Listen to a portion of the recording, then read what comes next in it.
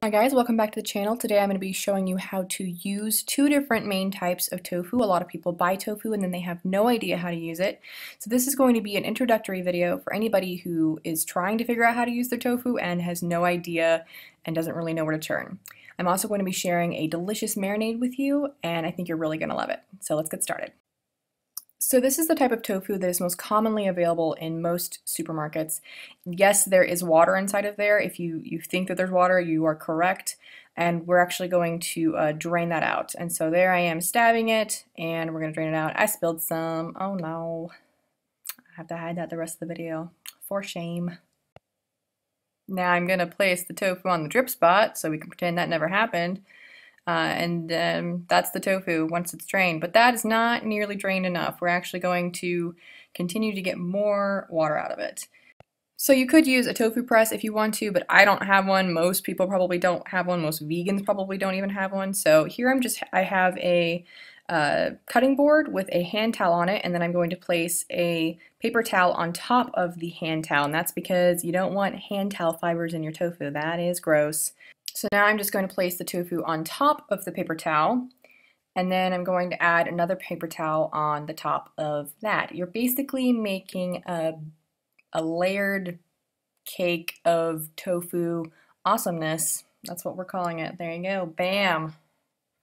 And then there will be another hand towel on top of that one. And there it is. There's the hand towel. You just plop that sucker on top and give it a little pat for good luck. And so on top of this one, I'm going to place another cutting board.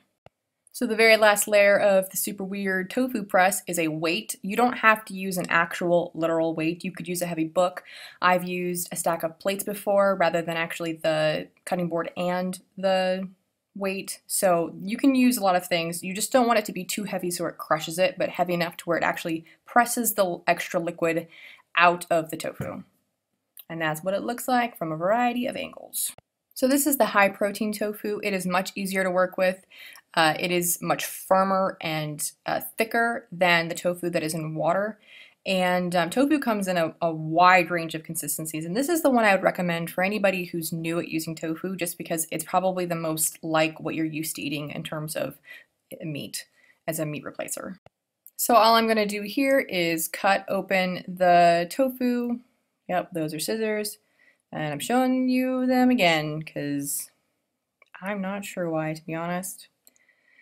Yep, there you go. You just cut it open and I'm showing you the tofu. Here you can see there is a lot less liquid and water to deal with than the other tofu had, so it's much simpler to work with. So all I did was pour the liquid out and remove the block of tofu. There's nothing dripping from it. If I had done this with the other block, it would have had water dripping from the tofu. And there I'm trying to show you how little water it had. I mean, it barely, you really could even tell that it made the paper towel damp. So thankfully, you do not have to press this one at all.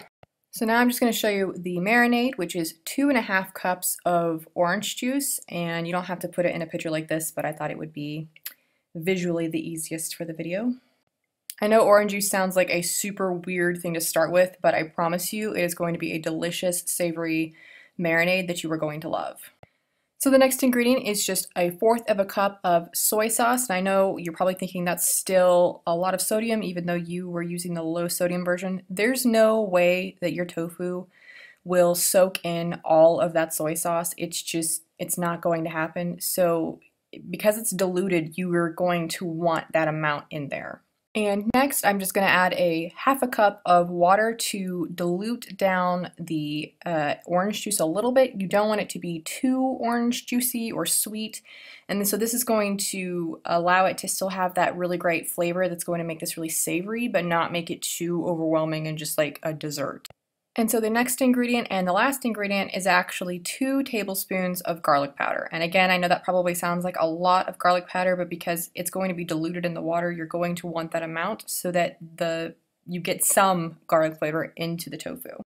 So here I am just whisking it up a little bit, and this just helps mix the flavors. The garlic powder will settle back down to the bottom, and I'm going to mix it up a second time as I'm pouring it in to help prevent a gigantic clump of garlic powder in one area, but I just kind of like to help mix the flavors around a little bit before I do that. And so now we are back to our janky tofu press, and I'm just kind of unwrapping it and showing you how much water came out of the tofu. And this is why this process is so important, because you do not really want to serve that. That's not something that you're going to find appetizing. Most people are not going to find appetizing. And if you're going to marinate it, as I recommend, there's no way you can get the flavor into the tofu if it's already filled with some other liquid. So that is why we press it, in order to get the flavor in there and so it tastes delicious. So it didn't really pick up on camera, but that is completely soaked through. You can still see it on the cutting board, which I'll show you here in a second. It made it all the way through to the cutting board, and again, that's how much liquid is in the tofu. And that also kind of shows the dramatic difference between the high protein tofu and the one that's in water. So now I'm just chopping up some of the tofu. There really aren't any rules with this. You just want to chop it into cubes if you want. I like big cubes, or you could do strips. It really just kind of depends on, you know, what you want it to be like. If you want your tofu to be a little bit more magical, you could use a cookie cutter and cut it out in a fun design like a unicorn. Yeah, that's pretty cool. And then you can see in the bottom right hand corner that there's a bunch of extra like stuff. That was just the excess that came off. That's my cute little unicorn tofu. I'm gonna make another video with that, so stay tuned. Be sure to subscribe if you want to see my unicorn tofu in action. Who wouldn't want that, huh? And now I'm just going to put them in a container. Normally I would put them in the same container, but I actually I didn't plan this video super well, and that was dirty. So the unicorn tofu is in its own section, and the cubed up one is in its own as well. If you are going to put them in one container, I would definitely suggest putting the decorative tofu on top, so that when we come to strain it, it's not going to completely destroy it, because that would not be a fun thing to do. Alright, so now I'm just going to pour in the marinade. I'm not sure if you can tell, but I am actually mixing that up, and yep, it got everywhere. Oh, great. So I'm just going to mix all that in, and there's not actually enough marinade. Again, normally I put these in the same container, but because it's not in the same container, there's not really enough marinade to go around. So with both of these, I just flip them upside down halfway, or whenever I'm in the fridge getting something else out, I'll just flip them over as they're marinating, so that way it can really coat all of the tofu. You can marinate your tofu for however long you'd like, but I tend to do it for 12 to 24 hours. Sometimes I do it longer than that, but not often, just because I want to eat my food, you know what I mean? So after the tofu's been marinated, I just take a colander and gently pour the tofu in there. Again, if you have some decorative tofu, you may want to be careful with that, but I just did those two separately on this occasion.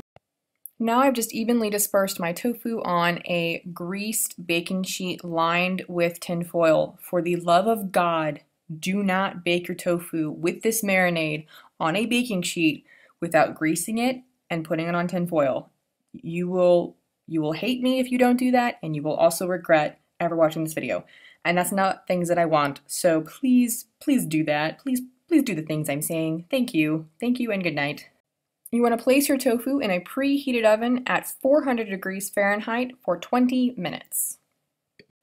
After it's been in for 20 minutes, you want to go ahead and remove it, and then you're going to flip it. It's not going to all flip evenly. It's not going to be perfect. It's okay. You can even see some are on top of each other.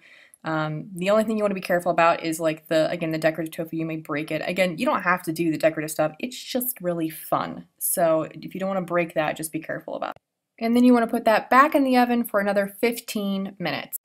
And this is what it looks like when it's out of the oven and it's completely finished. And that is how you tofu. That's how you use it. That's how you prepare it. And I hope you guys enjoy this really delicious recipe. Please be sure to subscribe and ding the bell button so you can get a notification. And I will see you guys in my next video. Bye, guys.